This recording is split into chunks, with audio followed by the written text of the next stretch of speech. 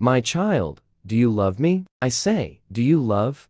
I said. If you do, listen. If you don't, skip. I want to tell you some of my scriptures that you need to know. Read my scroll and my Bible, and you will notice a difference in your life as you continue to do so. You know, a church is like a school, and my Bible is like the book that gives you knowledge. So hear with your ear. Let it start. Ephesians 6, verse 1. Children, obey your parents, for this is right. Ephesians 6, verse 4. And you, fathers, do not provoke your children to wrath, but bring them up in the training of the admonition of the Lord. Exodus 20, verse 12. Honor your father and mother, so that your days may be prolonged on the land, which the Lord your God gives you. Matthew 5, verse 16. Let your light so shine before men that they may see your good works and glorify your Father, which is in heaven. Revelation 3, verse 11 to 12. Behold, I am coming quickly. Hold fast what you have,